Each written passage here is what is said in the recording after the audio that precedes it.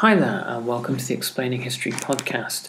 The topic I want to talk about today is inspired by a brilliant book I've been reading, KL, or Concentration Lager, by Niklaus Waschmann.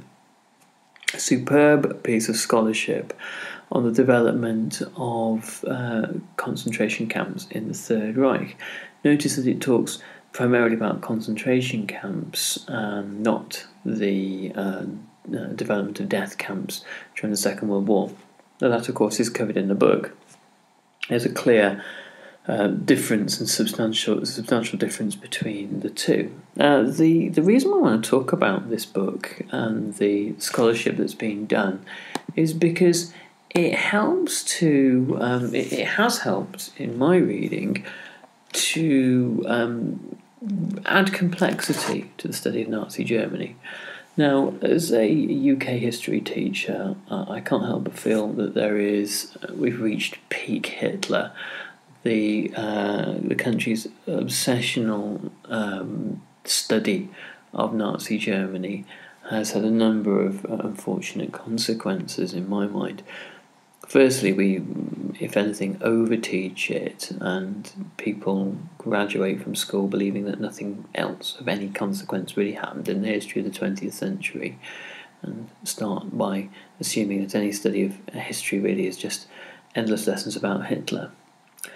Also, we tend to teach it in a paint-by-numbers prosaic way and apply simplicity where complexity is really important. And by that I mean that some of the notions that we have about Nazi Germany, particularly the development of concentration camps, are acquired from school and acquired in often a quite misleading way. The idea that after the Reichstag fire that the communists were rounded up, and it was as simple as that. Really, from Niklaus Waschmann's work, has been blown out of the water. So what I want to talk today really is a kind of a journey that I guess we almost take as history students, from simplicity to complexity. And we've got to be happy with that. We've got to be happy with ambiguity. We've got to be happy with confusion. We've got to be happy with things not making sense, particularly the image that an authoritarian regime like that of Nazi Germany was one which functioned effectively. And it clearly, if we're to look at the example of the development of its camps, it didn't. The men who ran the camps initially were drawn from the SA, from the brown shirts. They were selected for their brutality, and they had already proven through years of street fighting that they were brutal. Initially, when the Reichstag fire occurred and there was a wave of mass arrests, the communists, socialists and trade unionists who were arrested, along with the general milieu of left intellectuals, bohemians, writers, artists, and people with sympathetic to communist and left-wing views.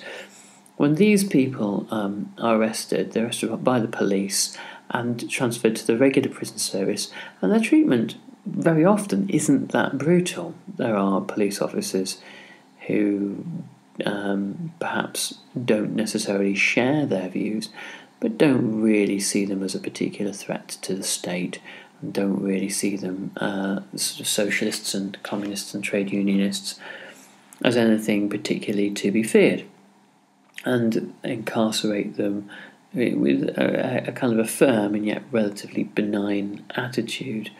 And when the handover happens within a couple of weeks of the purge of the communists, and the communists are handed over into the hands of the brown shirts, that's when the real brutality begins. The brown shirts see this as the culmination of everything that's happened since 1918.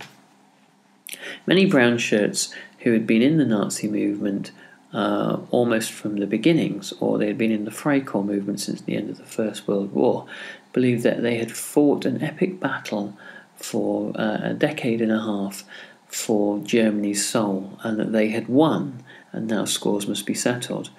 The real frightening thing for a socialist winding up in one of the new concentration camps was to be recognised, was to know one of their jailers, and this was quite common. I shall explain why in a moment, but it was quite common for socialists from one particular town to wind up in a concentration camp in that town, and to have the local brown shirts who they had been fighting with or frightened of for a long period of time as their new jailers. And if a brown shirt did recognise one of their new inmates, then they were determined to make their life as miserable as possible.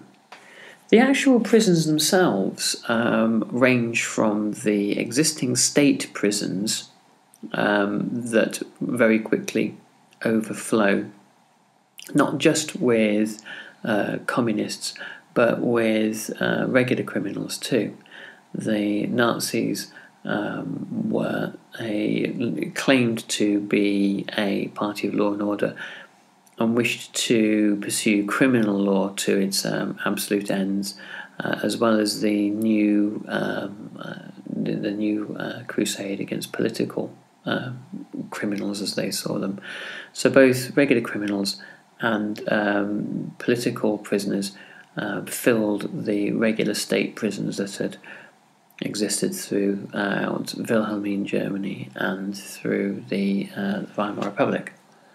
One of the reasons for the rapid development of concentration camps is that the regular prison system reaches saturation, but it also was important to develop concentration camps because these were almost extrajudicial sites. These were places where the Nazis could do things that were effectively beyond the law. The Nazis were able to torture, and they were able to encourage inmates to commit suicide. Very rarely did SA men actually commit murder themselves, because once I say these sites were largely beyond the law, an effective rule of law of sorts still operates in Nazi Germany, and courts could investigate murders and ensure that guilty parties were punished. So whilst this power wanes over the years, it was often more trouble than it was worth to directly commit flagrant acts of murder within camps. Instead, there were more subtle ways of providing an inmate with a belt and making their life so miserable that they would gladly take it after a while. The camps also develop in an extremely ad hoc and disorganised way. The idea that this is a centrally organised and coordinated initiative with inspired planning from a villainous and yet brilliant leader is really not supported by the facts. What appears to be the case is that the brown shirts and the newly Nazified Gauleiters across the regions in Germany were setting up camps alongside the SA with impunity, and they were taking initiative. One key feature of Nazism was that Hitler, as the inspired leader and the inspirational leader, took little interest in bureaucracy and little interest in what he viewed as pettifogging bureaucratic manners, and believed that little Führers, little leaders at local level needed to take the initiative and to step up and make their own decisions. And so, as a result, there's this quite famous quote by a former Nazi after the period saying, in 1933 everyone was arresting everyone. There were brown shirt men essentially kidnapping socialists or people they simply didn't like the look of off the streets and taking them away to camps, very improvised camps, and progressively ones which are progressively smaller and smaller. Some you couldn't really class as a camp at all, or a prison of sorts, merely some back rooms behind a beer cellar or a bar that the SA frequent, where beatings and tortures take place. And so this is really extrajudicial imprisonment, and it is a very chaotic terror, one that Hitler doesn't seem to be wholly in charge of. A lot of the aspects of this terror are extremely unappealing to some of the people that Hitler tries to reach out to the most, i.e. Germany's middle classes. For the period from January to about June 1933, the SA are by and large a law unto themselves. And it is this kind of law unto themselves aspect of things which I think leaves Hitler rather troubled and thinking about his own future. One of the things that greatly empowered the SA was the creation of this idea of protective custody, that anyone could be arrested at any time following Hitler's suspension of the Constitution. And the justification behind all of this was that the individual was actually being taken into protective custody to protect them against something or other. Probably the justification would be, well, we need to protect you, you're an enemy of the people, and the people might decide that they wish to take out kind of some sort of vengeance upon you. The reality was, of course, that everyone knew this was a nonsense, and that individuals would be coerced at first, probably by Gestapo men or regular police, into signing a protective custody order, taken to a regular prison, and from there they would be handed over to the SA. As previously mentioned, when the protective custody prisoners or politicals were in regular prisons, for a lot of the time, initially, things were at least bearable. They weren't mingling with the criminal prisoners, often quite a rough experience, and by and large kept themselves to themselves, or were housed together on particular wings of the prison. But when they were transferred into the hands of the SA, then things dramatically change.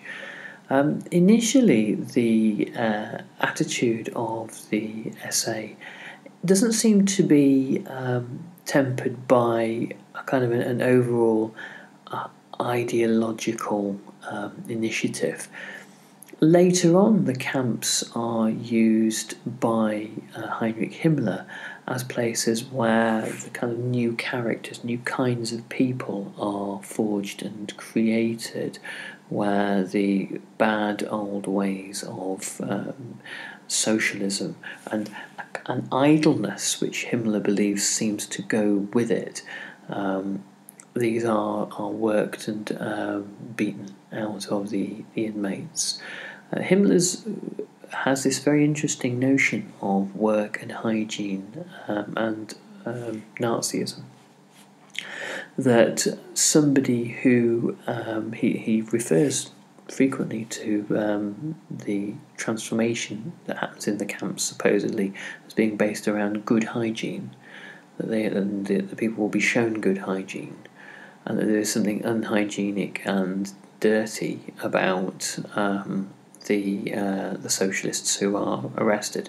Now, without plumbing the depths of Nazi psychoanalysis, one can only make guesses as to what he means and what he's thinking. But one more stable area to look at is the Nazis' notions of work, and as I've mentioned before, the Nazis believed work had this transformative quality, that hard labour would shut off the critical faculties of the brain, which it was generally thought by most Nazis, most people were kind of unqualified to use, and really only one great thinker existed, and that was Adolf Hitler, and that was about all you needed. And instead, the real German character would come through. That these sort of lazy, idle, intellectual troublemakers that had never done a day's work in their lives, they would know what it was to be German again by using a pick and a spade and getting their hands dirty. And this is the kind of fantasy, really, that the Nazis engaged in. Many of them were working class or lower middle class, and extremely resentful of the bourgeoisie. And whilst they were in no way communists or had a communist or socialist approach to eliminating the bourgeoisie, they themselves had a hatred of the kind of the condescension that they had probably received all their lives from the middle classes, and the sense that the middle classes who were not experienced to hard work or sacrifice, the likes of which had occurred during the war, and all too inclined to embrace what the Nazis viewed as essentially foreign and cosmopolitan, rather alien ideas, such as socialism or modernism or anything that they suspected might have a kind of a slightly Jewish or internationalist slant to it. These are all the things that could be worked out of an individual if they were really put through some kind of exhausting manual labour.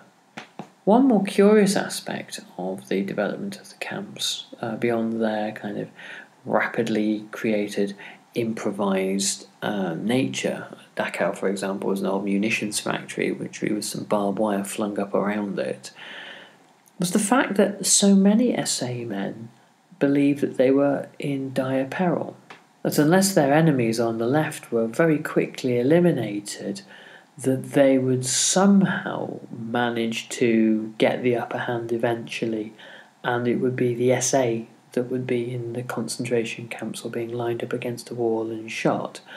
And this is a really quite peculiar notion, in large part because it couldn't possibly have been further from the truth. By the end of 1933, the communist movement is comprehensively broken in Germany, and has no prospect of reviving itself. It is fragmented, isolated, and it is still divided from the social democratic movement. The experience in the camps for members of the KPD and the SPD is so extremely traumatic that the vast majority of them, when they leave the camps, the majority are discharged within at least 18 months.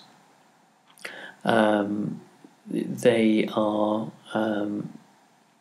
unable to mount any kind of meaningful resistance outside. So you have people constantly under fear of surveillance and fear of arrest, who have probably very real fears that this might happen.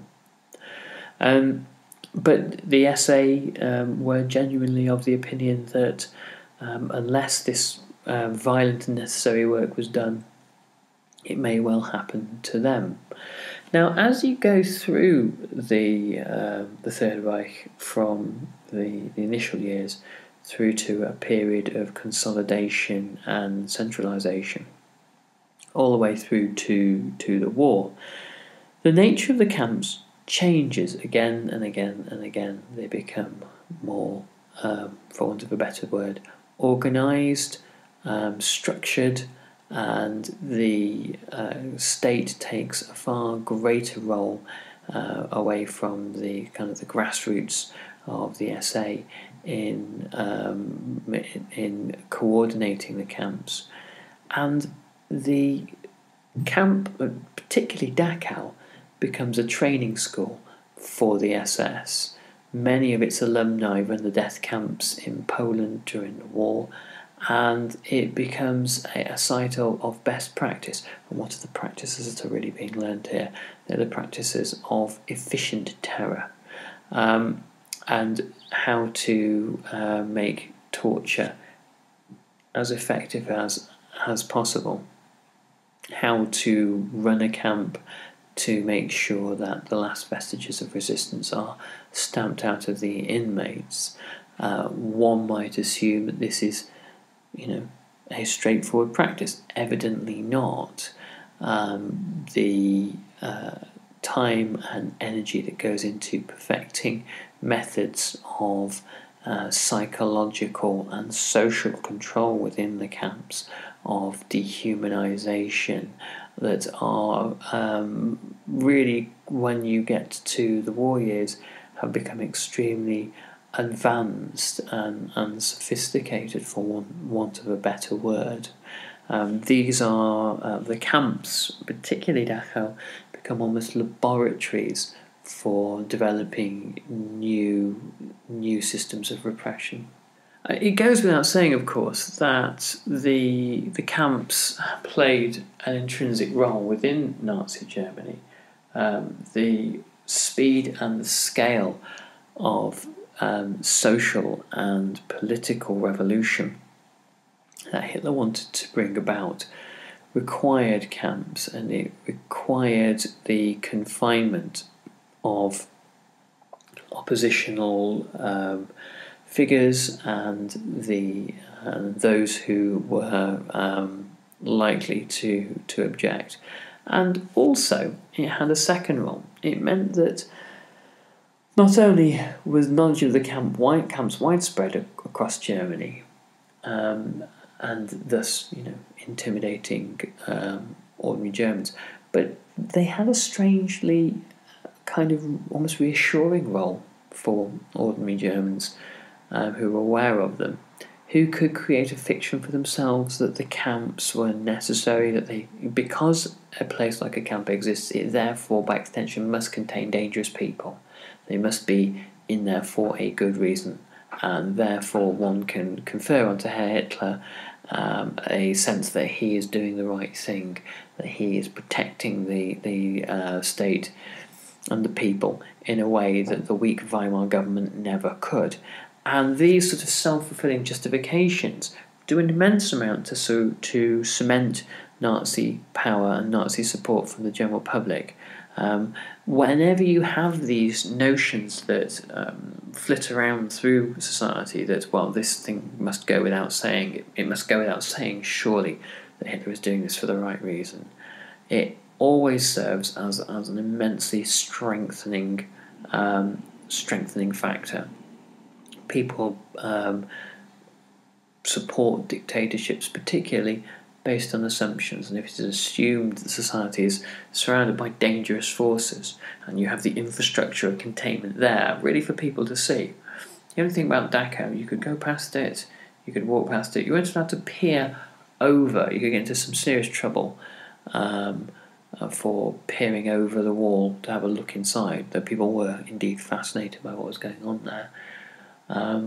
It was both secretive but not a secret. If you contrast that with Stalin's gulags were secret. They were known about, but they were secret. They were kind of open secrets, and you would have to travel really quite a long way for most of them to get any chance of seeing one. The Soviet trains that made their way to the gulags tended to timetable themselves, so they went, if they were going through a town or a city, they would go through at night, the station at night, without stopping, and or they would stop out in the countryside if they needed to. With Hitler, it was far more palatable that Dachau be known to exist. However, what happened inside it was best kept a secret. Anyway, I will be back this time next week with another Explaining History podcast for you. If you are a student of Nazi Germany, or if you are teaching Nazi Germany, you can catch me this autumn with Richard Kennet. We will be doing for Hodder a double webinar, and it'll be brilliant, I assure you, and on Nazi Germany 1933 to 1945. Anyway, check out into the podcast for more details and for your special 10% off promotional code. Thanks, bye-bye.